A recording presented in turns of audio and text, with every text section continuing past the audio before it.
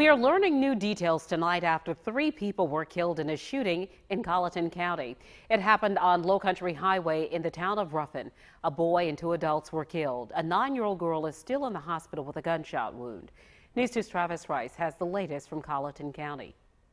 Good evening. Neighbors here are still reeling after a 13-year-old boy, his mother and father were gunned down. One neighbor says they heard 10 shots in yesterday's violence.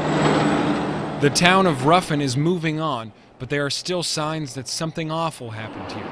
At the house where 3 people were shot and killed, remnants of crime tape and investigators' gloves scattered throughout the front yard.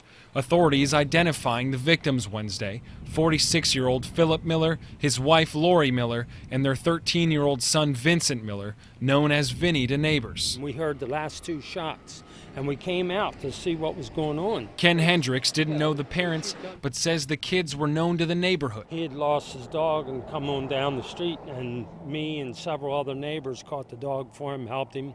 Very pleasant young boy. We saw the girl playing with a doll on the steps of the house. He says a lot of folks are hurting from the fact that someone pulled the trigger on children. As neighbors and friends, we've all been talking about it and everything, and everybody's just devastated over it because the 2 children were precious, and now they're gone, or at least the boy is, and the girl's fighting for her life. For those that live on this stretch of highway, they say they plan on honoring the boy who never got to grow up. If they do hold a funeral, a bunch of us are going to go to the little boy's funeral.